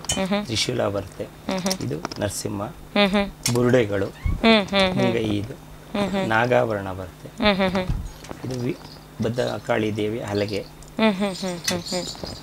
ಗೆಜ್ಜೆ, ಅದೆಲ್ಲ ಚಾಮ್ರಗಳಿದ್ದೇ ಇರುತ್ತೆ. Okay okay. ಈಗ ವೀರಭದ್ರರಿಗೆ ಹಾಕೋದು ಮತ್ತು ಭದ್ರಕಾಳಿಗೆ ಹಾಕೋದು ಎರಡು ಒಂದೇ ತರನೇ ಇರುತ್ತಾ? ಅದು ಇಲ್ಲ, ಇದು ಭದ್ರಕಾಳಿ ತಾಯಿ ಬರುತ್ತೆ, ಅದರಲ್ಲಿ ವೀರಭದ್ರಂದು ಇರುತ್ತೆ ವಿಗ್ರಹ, ಇದರಲ್ಲಿ ಭದ್ರಕಾಳಿ. ಸೊ ಮಹೇಶ್ ಅವರೇ, ಈಗ ಮತ್ತೊಂದು ಪ್ರಶ್ನೆ ಏನಂತಂದ್ರೆ ಕಲಾವಿದನ ಬದುಕು ಹೇಗಿರುತ್ತೆ ಅಂತ ಅಂದ್ಬಿಟ್ಟು. ಸೊ ಕಲೆ, ನಾವು ನೋಡುವಂತಹ ವೇಷಭೂಷಣಗಳು ಬೇರೆ, ಮುಖದಲ್ಲಿ ಬರುವಂತಹ ಮಂದಹಾಸ ಬೇರೆ ಇರುತ್ತೆ, ಅಥವಾ ರೌದ್ರತನ ಬೇರೆ ಇರುತ್ತೆ. ಅದನ್ನು ಹೊರತುಪಡಿಸಿ ಕಲಾವಿದನ ಒಂದು ಜೀವನ ಅಂತ ಇರುತ್ತೆ. ಹೇಗಿರುತ್ತೆ ಕಲಾವಿದನ ಜೀವನ, ನಿಮ್ಮ ವೈಯಕ್ತಿಕ ಜೀವನ ಹೇಗೆ ಸಾಕ್ತಾ ಇದೆ ಅಂತ? ಅದೇ ಮೇಡಮ್, ಇದು ಅದ್ಭುತವಾಗಿ ಕಾಣುತ್ತೆ ತೆರೆ ಮೇಲೆ. ಮಾಮೂಲಿ ತೆರೆಯಿಂದ ಬದುಕಿದ್ದೇ ಇರುತ್ತಲ್ವ, ಪರವಾಗಿಲ್ಲ, ಈಗ ಚೆನ್ನಾಗಿದೆ. ತುಂಬ ಕಷ್ಟ ಆಗುತ್ತೆ ಮೇಡಮ್. ಸರ್ಕಾರ ಸವಲತ್ತುಗಳು ಸಿಗಬೇಕು ಅಂತಂದರೆ ಇದರಲ್ಲೆಲ್ಲ ಗೊತ್ತಿದ್ರೆ ಮಾತ್ರ ಸರ್ಕಾರಿ ಸವಲತ್ತು ಸಿಗುತ್ತೆ. ಒಬ್ಬ ವ್ಯಕ್ತಿ ಪರಿಚಯ ಇದ್ದರೆ, ಒಬ್ಬ ಸಾಮಾನ್ಯ ಹಳ್ಳಿ ಕಡೆಯವರಿಗೆ ಖಂಡಿತ ತಲುಪಲ್ಲ. ಏನು ಸರ್ಕಾರದಿಂದ ಸಿಗುವಂಥ ಒಂದು ಸವಲತ್ತುಗಳು ಏನೂ ಸಿಗ್ತಾ ಇಲ್ಲ. ಲಾಸ್ಟ್ ಕೊನೆ ಗಳಿಗೆಯಲ್ಲಿ ಏನಪ್ಪ ಅಂದರೆ ಸರ್ಕಾರದವರು ಮಾಶಾಸನ ಅಂತ ಕೊಡ್ತಾ ಇದ್ದಾರೆ, ಅದು ತುಂಬ ಕಡಿಮೆ ಇದೆ, ಅದು ಜೀವನಕ್ಕೂ ಸಾಲಲ್ಲ. ಮುಂದೆ ಏನಾದ್ರು ಜಾಸ್ತಿ ಮಾಡ್ತೀವಿ ಅಂತ ಹೇಳಿದ್ದಾರೆ, ಮಾಡಿದ್ರೆ ಪರವಾಗಿಲ್ಲ ಅಷ್ಟೇ. ಒಬ್ಬ ಕಲಾವಿದ ತುಂಬ ಮೆರೆದಿರ್ತಾನೆ, ತುಂಬ ಜೋರಾಗಿರ್ತಾರೆ, ತೆರೆ ಮೇಲೆ, ತೆರೆ ಮುಂದೆ, ತೆರೆ ಹಿಂದೆ ತುಂಬ ಕಷ್ಟ ಜೀವನ ಇರ್ತದೆ. ಎಲ್ಲರೂ ಸಾಕು ಮೀಡಿಯಮ್ ಆಗಿರ್ತಾರೆ ನೋಡಿ, ಯಾರು ಅದ್ಭುತವಾಗಿ ಏನಿರಲ್ಲ, ಎಲ್ಲರಿಗೂ ಕಷ್ಟನೇ ಇರುತ್ತೆ. ನಮಗೂ ಕೂಡ ಕಷ್ಟ ಇದೆ, ಹಿಂದಿಂದ ಕಷ್ಟ ಇದೆ. ಮೇಲ್ಗಡೆ ತೋರ್ಸ್ಕೊಳಕ್ಕಾಗಲ್ಲ. ಈ ವೇಷ ಹಾಕಿದ್ಮೇಲೆ ನಮ್ಮ ಎಲ್ಲಾನು ಮರ್ತಿರ್ತೀವಿ, ಫ್ಯಾಮಿಲಿನೇ ಮರ್ತಿರ್ತೀವಿ, ಅಲ್ಲಿ ಏನೂ ಇಲ್ಲ. ಆ ಕೆಲಸ ಮಾಡಬೇಕು, ಅಲ್ಲಿ ಮಾಡಿದ್ಮೇಲೆ ಜನ ಜೈಕಾರ ಹಾಕಿದ್ರೆ ಇನ್ನು ನೆಕ್ಸ್ಟ್ ಕಾರ್ಯಕ್ರಮ ಬರುತ್ತೆ. ಇಲ್ಲಪ್ಪ ಇವ್ರು ಯಾಕೆ ಕುಣಿತಾಯಿಲ್ಲ ಅಂದರೆ ಮುಂದಿನ ಕಾರ್ಯಕ್ರಮ ಇರಲ್ಲ, ಅಂದರೆ ಕಡಿಮೆ ಆಗ್ತಾ ಹೋಗ್ತದೆ. ಜಾಸ್ತಿನೇ ನಾವೆಲ್ಲ ತುಂಬ ಎಫರ್ಟ್ ಅಂದರೆ ಜಾಸ್ತಿ ಆಗ್ತಾ ಇರ್ಬೇಕು ಮೇಡಮ್. ಹೊಸ ಇದು ಮಾಡಿಸ್ಬೇಕಾಗ್ತದೆ. ಪ್ರತಿ ಮೊದ್ಲಂಗಿಲ್ಲ, ಈಗ ಎಲ್ಲ ತುಂಬಾ ಚೇಂಜಸ್ ಆಗಿದೆ, ಎಲ್ಲ ಕಲರ್ಫುಲ್ ಆಗ್ತಾ ಇದೆ. ಕಾಂಪಿಟೇಷನ್ ಬಂದ್ಬಿಟ್ಟಿದೆ ಅಂತ ಇದ್ರಲ್ಲೂ. ಮೊದಲು ನೋಡಿ ಸಿಂಪಲ್ ಆಗಿ ಚಾಮ್ರ ಅಥವಾ ಏನಾದ್ರು ಕಟ್ಕೊಂಡು ಮೇಕಪ್ ಇಷ್ಟು ಕೂಡ ಮಾಡ್ತಿರ್ಲಿಲ್ಲ ಬಿಡಿ, ಸುಮ್ಮನೆ ವಿಭೂತಿ ಇಟ್ಕೊಂತಿದ್ವಿ, ಹೋಗ್ತಿದ್ದಷ್ಟೇ. ಇವಾಗ ಎಲ್ಲ ರೀತಿಲೂ ಮೇಕಪ್ ಇಂದ ಹಿಡಿದು ಪ್ರತಿಯೊಂದಕ್ಕೂ ಬಂಡವಾಳ ತುಂಬ. ಇದೊಂದು ಚಾಮ್ರ ಬಂದು 15,000 ರೂಪಾಯಿ ತಕ್ಕ ಆಗುತ್ತೆ. ಅದು ವರ್ಷಕ್ಕೊಂದ್ಸತಿ ಹಾಕಬೇಕು. ಬಟ್ಟೆಗಳು 6 ತಿಂಗಳು ಒಂದು ಚೇಂಜ್ ಮಾಡಬೇಕು, 3 ತಿಂಗಳು, ಒಟ್ಟು ಎಲ್ಲದಕ್ಕೂ ಬಂಡವಾಳ ಬೇಕು. ಅಲ್ಲಿ ಅಷ್ಟೇ ಇರುತ್ತೆ, ಬಟ್ ಚೆನ್ನಾಗಿ ಕಾಣ್ತಾರೆ ಅಷ್ಟೇ, ಐದು ಚೆನ್ನಾಗಿದ್ದಾರೆ ಆ ರೀತಿ ಇರುತ್ತೆ. ಕಷ್ಟ ಇದೆ ಹಿಂದೆಗಡೆ. ಸರ್ಕಾರದಿಂದ ತುಂಬ ಸವಲತ್ತು ಸಿಗಬೇಕು, ಅದನ್ನು ಇನ್ನೂ ಯಾರು ಏನು ಮಾಡ್ತಾರೆ ಗೊತ್ತಿಲ್ಲ. ಬರೋಂಥ ಸರ್ಕಾರ ಯಾರು ಈ ಸತಿ ಅನುದಾನ ಆಗಲಿ ಏನೋ ಆಗಲಿ, 2 ವರ್ಷದಿಂದ ಕೊರೋನಾ ಬೇರೆ ಬಂತು. ಆ ಕೊರೋನಾ ಮಧ್ಯದಲ್ಲಿ 2 ವರ್ಷ ನಮ್ಮನ್ನು ಮರ್ತೇ ಬಿಟ್ರು. ಈಗ ಕೊರೋನಾ ಬಂತು ಅಂದಾಗ ನಾನು ವೀರೇಶ್ ಅವ್ರಿಗೂ ಆ ಪ್ರಶ್ನೆಯನ್ನು ಕೇಳಿದೆ, ಬಟ್ ನಿಮಗೂ ಅದೇ ಥರದ ಪ್ರಶ್ನೆಯನ್ನು ಕೇಳ್ತೀನಿ. ನೇರವಾಗಿ ಇದಕ್ಕೆ ನಾನು ಉತ್ತರ ಎಕ್ಸ್ಪೆಕ್ಟ್ ಮಾಡ್ತಾ ಇರ್ತೀನಿ. ಬಿಕಾಸ್ ಅಸಲಿ ವಾಸ್ತವತೆ ಏನಿದೆ ಅನ್ನೋದು ಜನಗಳಿಗೂ ತಿಳಿಯಲಿ, ಸರ್ಕಾರಕ್ಕೂ ತಿಳಿಯಲಿ ಅನ್ನೋ ಉದ್ದೇಶದಿಂದ. ಸಹಜವಾಗಿ ಎಂಥ ಮನುಷ್ಯ ಆದರೂ ಒಂದು ಮೊಬೈಲ್ಗಾದರೂ EMI ಹಾಕೊಂಡ್ಬಿಟ್ಟಿರ್ತಾನೆ, ಅಥವಾ ಕೈ ಸಾಲಗಳನ್ನಾದರೂ ಮಾಡ್ಕೊಂಡಿರ್ತಾನೆ, ಅಥವಾ ಜೀವನ ಹೇಗೋ ನಡೆಸ್ತಾ ಇರ್ತಾನೆ. ಕಲಾವಿದರ ಬದುಕು ವೀರಗಾಸೆ ಅಷ್ಟೇ ಅಲ್ಲ, ಇತರೆ ಬೇರೆ ಯಾವುದೇ ಕಲಾವಿದರು, ಜಾನಪದ ಕಲಾವಿದರು ಪರ್ಟಿಕ್ಯುಲರ್ಲಿ ಮಾತನಾಡೋದಾದ್ರೆ ಅವ್ರು ದುಡಿಬೇಕು, ಅವ್ರು ತಿನ್ನಬೇಕು. ಎಕ್ಸ್ಟ್ರಾ ಅನ್ನೋದು ಬಹುಶಃ ಯಾರಾದ್ರೂ ರೈತರು ಮೂಲದವ್ರು ಯಾರಾದ್ರೂ ಇದ್ರೆ, ಜಮೀನ್ ಇದ್ರೆ ಅವ್ರದ್ದು ಹೆಂಗೋ ನಡೆದೋಗುತ್ತೆ. ಏನು ಇಲ್ಲ, ಕಲೆನೇ ಆಧಾರ ಅಂದವರು ಅಲ್ಲಿ ದುಡಿಬೇಕು, ಅಲ್ಲಿ ಸಂಸಾರ ನಡಿಬೇಕು. ಈ 2 ವರ್ಷ 3 ವರ್ಷಗಳು ಹೇಗಿತ್ತು ಜೀವನ, ಏನ್ ಮಾಡ್ತಿದ್ವಿ? ತುಂಬಾ ಕಠಿಣವಾಗಿತ್ತು. ಅದನ್ನ ವರ್ಣಿಸಕ್ಕಾಗದು, ಯಾಕೆಂದರೆ ತುಂಬ ಕಲಾವಿದರು ಕಮಿಟ್ಮೆಂಟ್ ಇರ್ತೈತೆ. ಕಮಿಟ್ಮೆಂಟು ಅದನ್ನು ಎಲ್ಲಾದರೂ ಇದರಲ್ಲೇ ನೋಡಬೇಕು. ಅವರು ಬೇರೆ ಅವ್ರ ಕೆಲ್ಸಕ್ಕೆ ಹೋಗೋಕ್ಕೆ ಅವಕಾಶನೇ ಇಲ್ಲ. ಏನಕ್ಕೆ ಅವಕಾಶ ಇಲ್ಲ ಅಂತಂದರೆ, ಅಕಸ್ಮಾತ್ ಎಲ್ಲರೂ ಕೆಲ್ಸಕ್ಕೆ ಹೋದರೆ ಯಾರು ಫೋನ್ ಮಾಡಿ ಫಂಕ್ಷನ್ ಇದೆ ಅಂತಂದರೆ ಅಲ್ಲೂ ಬಿಡೋಕ್ಕಾಗಲ್ಲ, ಇಲ್ಲೂ ಮಾಡೋಕ್ಕಾಗಲ್ಲ, ಆ ರೀತಿ ಆಗ್ತದೆ. ಇದೊಂದು ಬಿಟ್ಟರೆ ಬೇರೆ ಯಾವ ಕಲಾವಿದರುಗಳಿಗೆ, ಯಾರೇ ಕಲಾವಿದರು ನೀವು ಎನ್ಕ್ವೈರಿ ಮಾಡಿ ಏನೇ ಮಾಡಿ, ಇದೊಂದು ಬಿಟ್ಟು ಅವ್ರು ಏನು ಮಾಡ್ತಾಯಿರ್ತಾರೆ ಅದನ್ನು ಬಿಟ್ಟು ಬೇರೆ ಮಾಡೋಕ್ಕೆ ಅವ್ರ ಕೈಲಿ ಆಗೋದು ಇಲ್ಲ, ಮಾಡಲಿಕ್ಕೆ ಅವಕಾಶ ಸಿಗೋಲ್ಲ. ಯಾರೋ ಒಬ್ಬರು ಕೆಲವರು ಇರೋವಂಥವ್ರು ಮಾತ್ರ 100ಕ್ಕೆ ಒಬ್ಬರು ಅಥವಾ ಇಬ್ಬರು ಅಷ್ಟೇ ಇರ್ತದೆ. ಬಟ್ ಇದನ್ನೇ ನಂಬಿಕೆ ಮಾಡ್ತಿರ್ಬೇಕಾದ್ರೆ ಎಲ್ಲ ಪೂರ್ತಿ ಇದರಲ್ಲೇ ನಡೀಬೇಕು ಮೇಡಮ್ ನಮ್ಮದು. ಸೊ ನಿಮಗೆ ಈ 2 ವರ್ಷದಲ್ಲಿ ಎಲ್ಲಾದರೂ ಕಲೆ ಅಥವಾ ಜೀವನದ ಬಗ್ಗೆ ಬೇಸರ ಬಂದಿದ್ದುಂಟ? ಅಂದರೆ ಏನು ಇಂಥ ಪರಿಸ್ಥಿತಿ ಬಂದು ಹೋಗ್ಬಿಡ್ತಲ್ಲ ಅಂತ ಏನಾದರೂ? ಸಹಜವಾಗಿ ಆಯಿತು. ಬಟ್ ಏನಂದರೆ ನಾವು ಅಯ್ಯಪ್ಪ ನಂಬಿದ್ದಕ್ಕೆ ವೀರಗಾಸೇನ ಅಂದರೆ ತುಮಕೂರು ಜಿಲ್ಲೆ ಎಸ್ಪೆಷಲಿ ಮೇಡಮ್ ಹೇಳಬೇಕು ಅಂದರೆ ತುಮಕೂರು ಜಿಲ್ಲೆ ಪೂರ್ತಿ ಏನಿದೆ ಎಲ್ಲ ಹೊರಗಡೆಯಿಂದ ಬೆಲೆ ಕೊಡ್ತಾರೆ. ಇನ್ನೂ 20 ವರ್ಷ ಹೋದರೂ ವೀರಗಾಸೆಗೆ ತುಮಕೂರು ಜಿಲ್ಲೆಯಲ್ಲಿ ಒಂದು ಊರಲ್ಲಿ ಜೀವನ ಮಾಡೋದು ಒಬ್ಬ ವ್ಯಕ್ತಿ ಹತ್ತಿರ ನೋಡ್ಕೊತಾರೆ. ಬಟ್ ಜೀವನ ಮಾಡ್ಬೋದಷ್ಟೇ, ಇನ್ನೇನು ಎಕ್ಸ್ಪೆಕ್ಟ್ ಮಾಡೋಕ್ಕಾಗಲ್ಲ ಇಲ್ಲಿ, ಅಷ್ಟು ಮಟ್ಟಿಗೆ ಚೆನ್ನಾಗಿದೆ. ಹಾಗಾಗಿ ಇನ್ನು ತುಮಕೂರು ಜಿಲ್ಲೆಗೆ ಕಲಾವಿದರು ಕಲೆ ಎಲ್ಲ ಉಳ್ಕೊಂಡಿದ್ದೀವಿ, ಉಳಿಸ್ತಾ ಇದ್ದೀವಿ. ಇಲ್ಲಿ ಸಪೋರ್ಟ್ ಇಲ್ಲ ಅಂದಿದ್ರೆ ಬೇರೆ ಕಡೆ ತುಂಬ ಕಷ್ಟ ಇದೆ. ನಮ್ಮ ತುಮಕೂರು ಜಿಲ್ಲೆ ಹಂಗಲ್ಲ, ಒಂದು ರೀತಿ ನಮಗೆಲ್ಲ ಒಂದು ಏನಂತಾರೆ ಎಲ್ಲದಕ್ಕೂ ಮಾದರಿ ತುಮಕೂರು. ಕಲೆಗಳ ಬಗ್ಗೆ ಅದು ತುಂಬ ಗೌರವ ಇದೆ ಮೇಡಮ್. ಇಲ್ಲಿರೋಂಥ ಗೌರವ ಹೊರಗಡೆ ಕೊಡ್ತಾರೆ, ಬಟ್ ಅವ್ರಿಗೆ ಗೊತ್ತಿಲ್ಲದಲೇ ಕೊಡ್ತಾರೆ. ಎಲ್ಲ ಗೊತ್ತಿದ್ದು ಅದನ್ನು ಗೌರವ ನಡೆಸ್ಕೊಂತಾರೆ. ಇವತ್ತು ಕೂಡ ಆ ಗೌರವ ಹಾಗೆ ಉಳ್ಕೊಂಡಿದೆ. ಓಕೆ, ಇನ್ನು ಆಗ್ಲಿಂದ ಚಾಮರದ ಬಗ್ಗೆ ಹೇಳ್ತಾ ಇದ್ವಿ. ನನಗೊಂದು ಡೌಟ್ ಏನಂದ್ರೆ, ಇತ್ತೀಚಿನ ದಿನಗಳಲ್ಲಿ ಯೂಶಲಿ ಮನುಷ್ಯರು ಎಲ್ಲ ಹೇರ್ ಕಲರಿಂಗ್ ಮಾಡ್ತಾರಲ್ಲ, ಆ ಥರ ಚಾಮರಗಳು ಕಲರ್ ಅಲ್ಲಿ ಕಾಣಿಸ್ತಾ ಇರುತ್ತೆ, ಯಾಕೆ ಅದು ಅಂತ? ಅದೇ ಟ್ರೆಂಡ್. ಈಗ ಏನಂತಾರೆ, ಇವು ಯಾರೋ ಒಬ್ಬರು ಮಾಡಿರ್ತಾರೆ, ಅದನ್ನ ಕಾಪಿ ಮಾಡ್ತಾರೆ, ಡೂಪ್ಲಿಕೇಶನ್ ಮಾಡ್ತಾರೆ, ಮಾಡಕ್ ಹೋಗ್ತಾರೆ. ನಾವೇನಪ್ಪ ಅಂದ್ರೆ ಅಲ್ಗೋ ನೋಡಿ ಅದೇ ಆಗಿದ್ದೀಗ, ಇದೇ ನಮ್ಗೆ ಈ ಮೇಕಪ್ ಬದಲಾವಣೆ ಆಗಿದ್ದು. ಅವ್ರು ಯಾರೋ ಏನೋ ಟೈಮಲ್ಲಿ ಆ ಟೈಮಲ್ಲಿ ಮೇಕಪ್ ಚೇಂಜ್ ಮಾಡಿರ್ತಾರೆ, ಅಥವಾ ಕೂದಲಿಗೆ ಏನೋ ಬಣ್ಣ ಹಾಕಿರ್ತಾರೆ, ಅದು ಬೇರೆ ಚೆನ್ನಾಗಿ ಕಾಣಿಸಲ್ಲ. ದಿನ ನೋಡಿರ್ತಾರೆ ಇದೇ ನೋಡಿ ರೆಡ್ ಕಲರ್. ಬೇರೆ ನಮ್ಮೂರಲ್ಲಿ ನಾವು ರೆಡ್ ಕಲರ್ ಹಾಕಿ ರೂಢಿ. ಮೊನ್ನೆ ಒಂದು ಪ್ರೋಗ್ರಾಮಲ್ಲಿ ಯೆಲ್ಲೋ ಕಲರು ಶರ್ಟ್ ಹಾಕಿದ್ದಕ್ಕೆ ಚೆನ್ನಾಗಿ ಕಾಣಲ್ಲ ಸ್ವಾಮಿ ನಿಮ್ಗದು.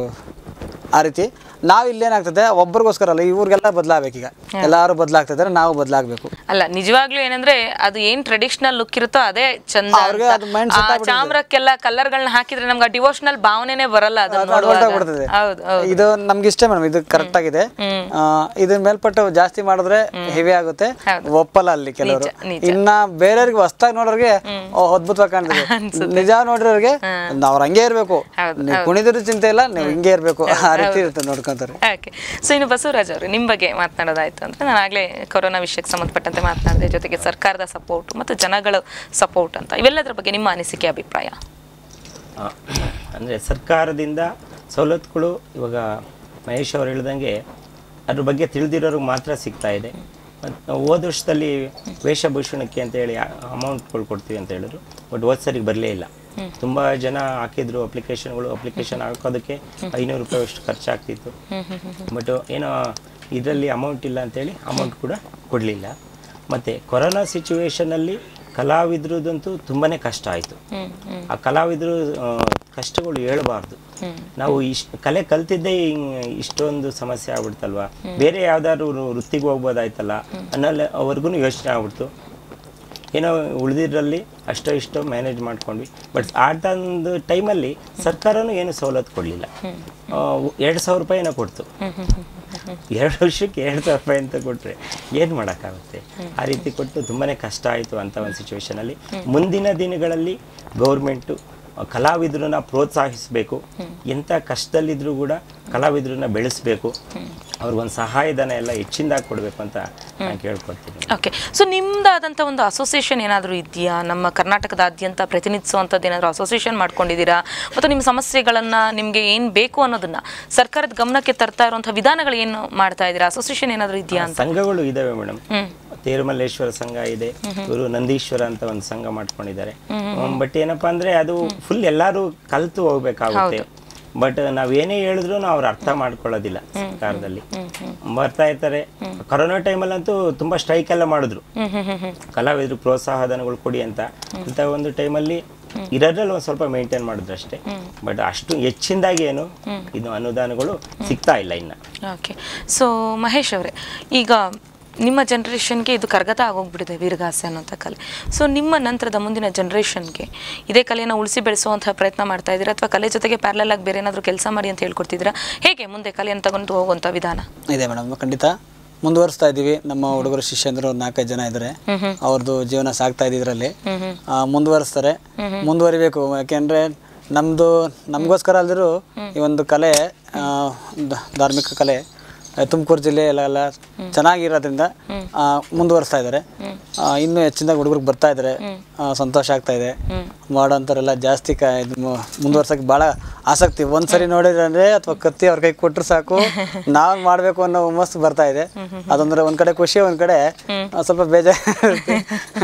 ಅಂದ್ರೆ ಮೊದಲೆಲ್ಲ ಸೀಮಿತವಾಗಿತ್ತು, ಇಂಥವ್ರೆ ಮಾಡ್ಬೇಕು ಅಂತ ಇತ್ತು. ಇವಾಗ ಎಲ್ಲರೂ ಮಾಡ್ತಾ ಇದ್ದಾರೆ. ಹಾಗಾಗಿ ಸ್ವಲ್ಪ ಅದ್ರ ಬಗ್ಗೆ ಗೊತ್ತಿಲ್ಲ ಅವ್ರಿಗೆ, ಅದ್ರ ಅರಿವು ಆಗಿಲ್ಲ ಅವ್ರಿಗೆ. ಅದು ತಿಳ್ಕೊಂಡು ಮಾಡ್ಬೇಕು ಮೇಡಮ್.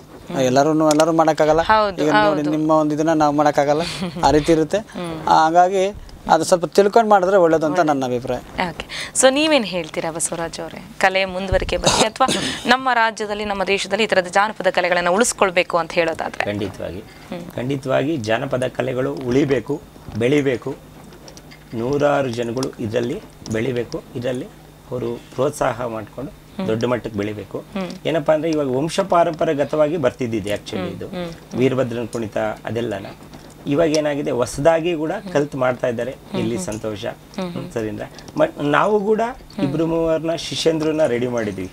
ನಮ್ಮ ದೊಡ್ಡಪ್ಪ ಅವ್ರ ಮಗ ಮಹೇಶ್ ಅಂತ ಅವರೊಬ್ರನ್ನ ರೆಡಿ ಮಾಡಿದೀನಿ ವೀರಭದ್ರನ ಇದಕ್ಕೆ.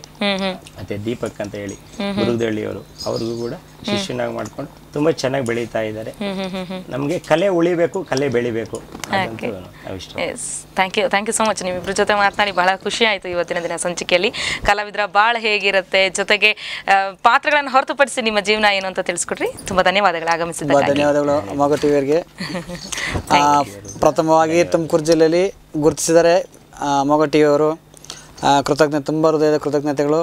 ಇದೇ ರೀತಿ ಕಲಾವಿದರು ಎಲ್ಲರನ್ನೂ ಪ್ರೋತ್ಸಾಹ ಮಾಡಿ ಭಗವಂತ ನಿಮ್ಮ ಚಾನಲ್ನ ಅಥವಾ ನಿಮ್ಮ ಒಂದು ಟಿ ವಿ ಸಂಸ್ಥೆನ ಹೆಚ್ಚಿನದಾಗಿ ಮುಂದುವರ್ಸ್ಕೊಂಡು ಹೋಗಲಿ ಅಂತ ಹೇಳ್ಬಿಟ್ಟು ವೀರಭದ್ರನ ಆಶೀರ್ವಾದ ಸದಾ ಇರಲಿ ಅಂತ ಆಶಿಸ್ತೇನೆ. Thank you so much. So ನೋಡಿದ್ರಲ್ಲ ವೀಕ್ಷಕರೇ, ಕಾರ್ಯಕ್ರಮ ಇಷ್ಟೇನಾ, ಬರೀ ಇವ್ರನ್ನೆಲ್ಲ ಮಾತಾಡಿಸಿ ಕಾರ್ಯಕ್ರಮ ಮುಗಿಸ್ತಾ ಇದ್ದಾಳೆ ಶಾಲಿನಿ ಶೆಟ್ಟಿ ಅಂತ ಯೋಚಿಸಬೇಡಿ. ಖಂಡಿತವಾಗಿಯೂ ಇವರಿಷ್ಟು ಜನ ಒಟ್ಟಿಗೆ ನಮಗೆ ಸಿಕ್ಕಿದ್ದಾರೆ ಅಂದರೆ ಖಂಡಿತ ಅದು ನಮಗೆ ಹಬ್ಬದ ಸ್ವರೂಪ. ಸೊ ಇವರ ಪರ್ಫಾರ್ಮೆನ್ಸ್ ಹೇಗಿರುತ್ತೆ, ವೀರಭದ್ರನ ನೃತ್ಯ ಹೇಗಿರುತ್ತೆ, ಭದ್ರಕಾಳಿಯ ನೃತ್ಯ ಹೇಗಿರುತ್ತೆ, ಸೊ ಇದರ ಪ್ರಕಾರಗಳೇನು ಕಣ್ಣಾರೆ ನೋಡ್ಕೊಂಬರೋಣ ಬನ್ನಿ ವೀಕ್ಷಕರೇ.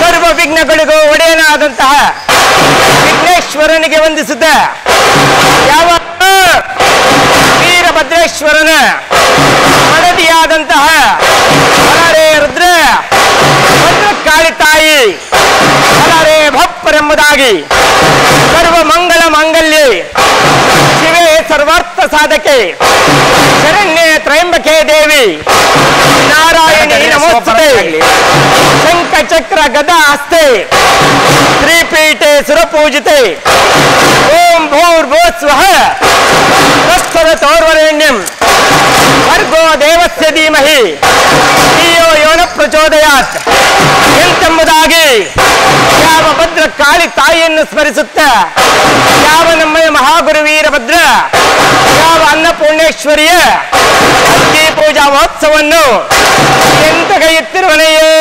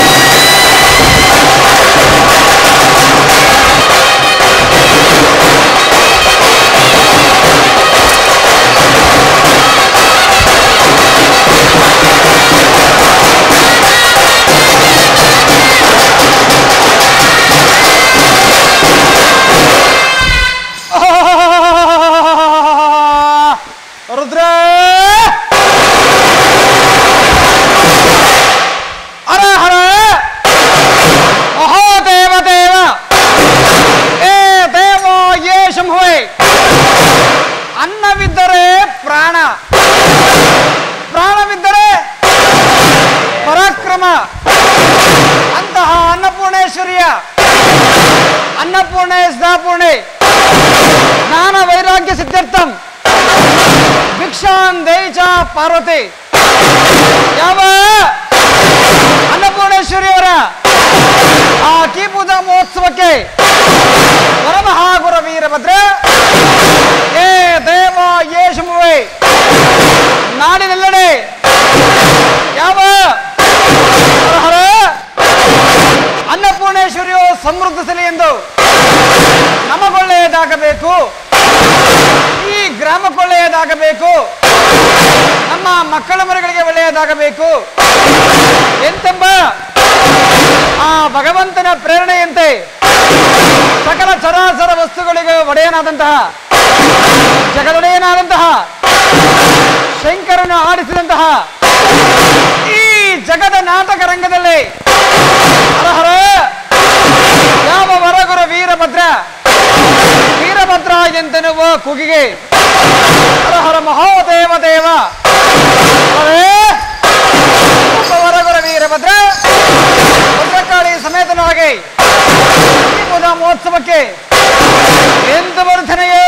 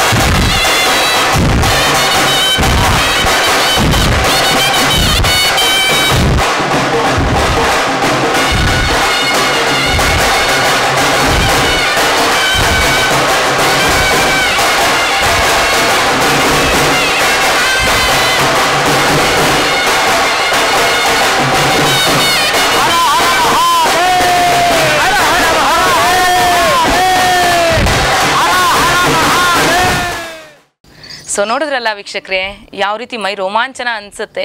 ಈ ಥರದ ಕಲೆಗಳನ್ನು ನಾವು ಉಳಿಸ್ಕೊಳ್ಬೇಕು, ಬೆಳೆಸ್ಕೊಳ್ಬೇಕು. ಮಕ್ಕಳಿಗೆ ಈ ಕಲೆಗಳ ಬಗ್ಗೆ ಅರಿವಿನ ಜೊತೆಗೆ ಗೌರವ ಕೊಡೋದನ್ನು ಕೂಡ ನಾವು ಕಳಿಸ್ಬೇಕಾಗತ್ತೆ. ಸೊ ಕಲಾವಿದ್ರನ್ನ ಕೇವಲ ನಮ್ಮ ಕಾರ್ಯಕ್ರಮಕ್ಕೆ ಅಥವಾ ನಾವು ದುಡ್ಡಿಟ್ಟಿದ್ದೀವಿ, ನಾವು ಯಾವುದೋ ಒಂದು ಕಾರ್ಯಕ್ರಮ ಮಾಡಿಸ್ತೀವಿ ಅಂತೆಲ್ಲ ಬಳಸ್ಕೊಳ್ಳೋದು. ಸೊ ಅವರಿಗೆ ಗೌರವಯುತವಾಗಿ ನಾವು ನಡೆಸ್ಕೊಳ್ಬೇಕು ನಮ್ಮ ಕಲೆಗಳನ್ನು ಉಳಿಸೋದಕ್ಕೆ. ಯಾಕೆಂದರೆ ಅಳಿವಿನಂಚಿನಲ್ಲಿರುವಂಥ ಅನೇಕ ಸಂಗತಿಗಳನ್ನು ನಾವು ನೋಡ್ತಾ ಇದ್ದೀವಿ. ಆದರೆ ನಮ್ಮ ಕಲಾವಿದರು ಮತ್ತು ಈ ಕಲೆ ಯಾವತ್ತಿಗೂ ಕೂಡ ಅಳಿವಿನಂಚಿನತ್ತ ಹೋಗಲೇಬಾರದು. ಇದನ್ನು ಉಳಿಸುವಂತಹ ನಿಟ್ಟಿನಲ್ಲಿ ನಾಗರಿಕರಾಗಿ ನಮ್ಮ ಜವಾಬ್ದಾರಿ ಕೂಡ ಇದ್ದೇ ಇರುತ್ತೆ ಅಂತ ಹೇಳ್ತಾ, ನಿಮ್ಮ ಅಮೋಘ್ ಟಿವಿ ಈ ಕಲಾವಿದ ಅನ್ನುವಂಥ ವಿಶೇಷ ಕಾರ್ಯಕ್ರಮದ ಮುಖಾಂತರ ಪ್ರತಿ ಸಂಚಿಕೆಯಲ್ಲೂ ಜಾನಪದ ಕಲಾವಿದರನ್ನ ಹುಡುಕಿ ಕರೆತಂದು ಸ್ಟುಡಿಯೋದಲ್ಲಿ ಮಾತನಾಡಿಸ್ತೀವಿ. ಅವರ ಕಲೆ ಹೇಗಿರುತ್ತೆ, ಕಲೆಯ ನಂತರದ ಜೀವನ ಹೇಗಿರುತ್ತೆ, ಸರ್ಕಾರಗಳೇನಾದರೂ ಅವರಿಗೆ ವ್ಯವಸ್ಥೆ ಮಾಡಿಕೊಟ್ಟಿದ್ಯಾ? ಯಾಕಂತಂದ್ರೆ ನಾವು ನೋಡ್ತೀವಿ, ಉಳ್ಳವ್ರಿಗೆ ಅಲಾಟ್ ಮಾಡ್ತಾರೆ, ಅಲ್ಲಿ ಸೈಟ್ಗಳನ್ನು ಕೊಡ್ತಾರೆ, ಅನುದಾನಗಳನ್ನು ಕೊಡ್ತಾರೆ, ಇಷ್ಟೆಲ್ಲ ವ್ಯವಸ್ಥೆ ಮಾಡ್ತಾರೆ. ಆದರೆ ನಮ್ಮ ಭಾರತ ಅಂದ್ರೆ ಶಾಸ್ತ್ರ ಸಂಪ್ರದಾಯ ಕಲೆಗಳಿಗೆ ಹೆಸರುವಾಸಿ. ಇಂತಹ ಕಲೆಗಳನ್ನು ಕಲಾವಿದರನ್ನ ಉಳಿಸುವಂತಹ ನಿಟ್ಟಿನಲ್ಲಿ ಸರ್ಕಾರದ ಗಮನಕ್ಕೂ ಮತ್ತು ಸಾಮಾಜಿಕವಾಗಿ ಈ ವಿಷಯಗಳನ್ನು ತಿಳಿಸುವಂಥ ನಿಟ್ಟಿನಲ್ಲಿ ನಾವು ನಿರಂತರವಾಗಿ ಕಾರ್ಯಕ್ರಮವನ್ನು ಮಾಡ್ತಾ ಇರ್ತೀವಿ ಅಂತ ಹೇಳ್ತಾ, ನಾನೊಬ್ಬ ಕಲಾವಿದ ವಿಶೇಷ ಕಾರ್ಯಕ್ರಮವನ್ನು ಮುಗಿಸ್ತಾ ಇದ್ದೀನಿ. ಮತ್ತೊಂದು ಸಂಚಿಕೆಯಲ್ಲಿ ಮತ್ತೊಬ್ಬ ಕಲಾವಿದನ ಜೊತೆ ನಾನು ನಿಮ್ಮನ್ನ ಭೇಟಿ ಮಾಡ್ತೀನಿ. ಅಲ್ಲಿ ತನಕ ನೋಡ್ತಾ ಇರಿ ಅಮೋಘ್ ಟಿವಿ, ಎಂದೆಂದಿಗೂ ನಿಮ್ಮೊಂದಿಗೆ. ಸಾವಿರಕ್ಕೆ ಒಬ್ಬ ಕಲಾವಿದ.